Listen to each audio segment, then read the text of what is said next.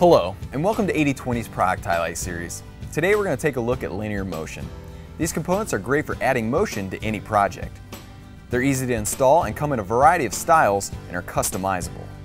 They're available in both fractional and metric, and compatible across a wide range of profile series. The first type of linear motion component we want to talk about is our flange style. These come pre-assembled with extra shims. They're available in both single and double style. Our next style is UniBearing. This option is great for running two profiles parallel with each other. Now, although these come pre-assembled, a bolt assembly will be needed. More information on 80/20's recommended bolt assemblies can be found in the 80/20 product catalog. Now, before you install this component, we want to point out that all of our bearing pads come self-lubricating and with rounded edges. This is going to help ensure easy installation and smooth motion. Now, to install this, we're going to take our linear bearing, put one last bolt and washer in it, take our Tnut and preload it on there. You want to make sure that your pilot projection is facing downwards or away from the bearing. From there, just line it up with the open Tslot and slide it on.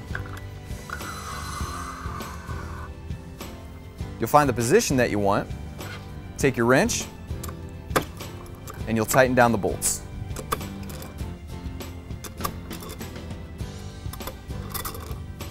Now, once you have those tightened down, you can put your project into motion.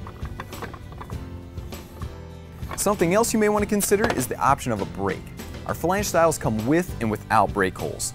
So if you decide to use a brake, take your linear bearing, feed a bolt from the inside out, put a washer on the outside, and just tighten down your handle.